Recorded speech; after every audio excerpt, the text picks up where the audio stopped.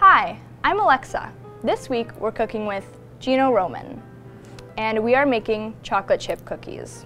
For this recipe, you will need 1 cup of chocolate chips, half a cup of butter, 3/4 of a cup of sugar, 1 tablespoon of molasses, 1 large egg, a cup of flour, a half a teaspoon of baking soda, and 1/4 a teaspoon of salt, which we have all mixed in here.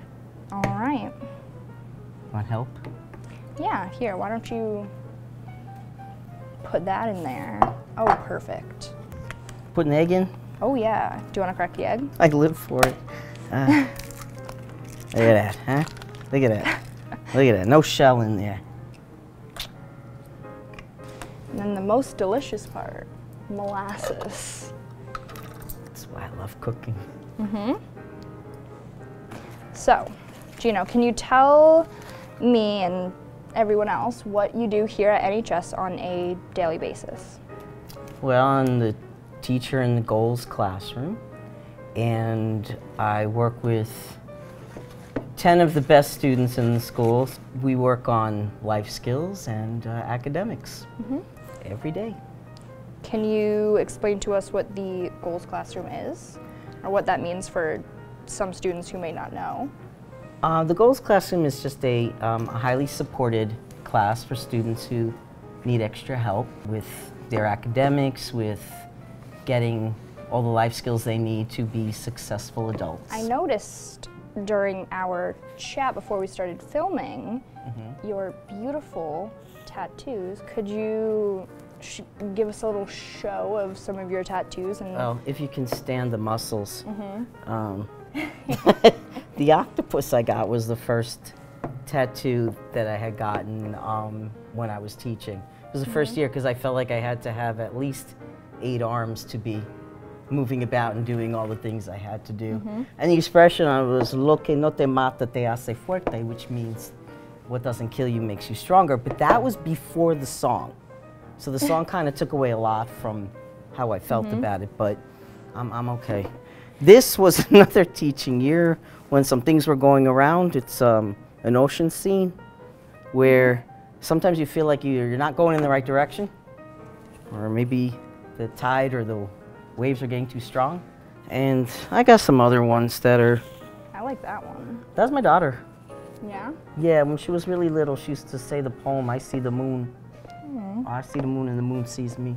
So I got her on there. And she wanted to be a writer, so she's holding a pencil and some papers. Would you like to add the chips? Yes.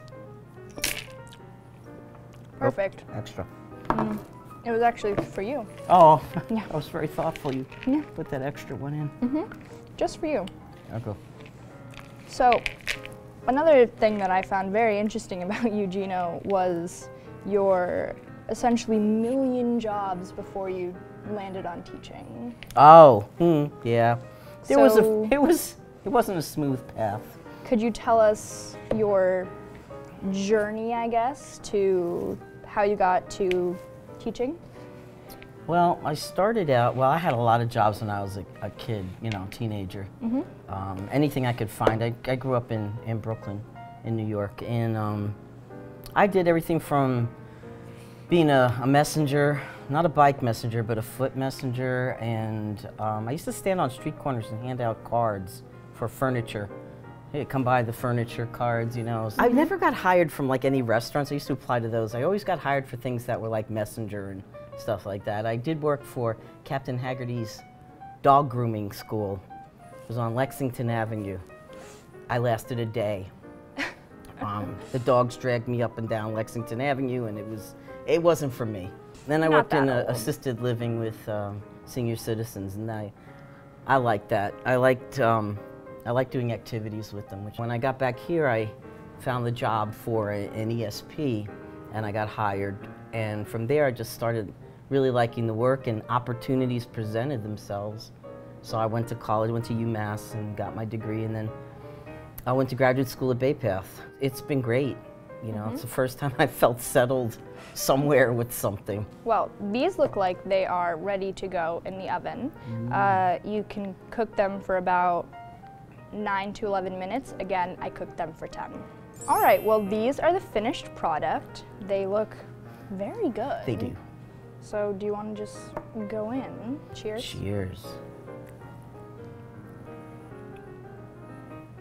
It's They're really good. good. Good. Well, I Mine. think that's all we have for you today.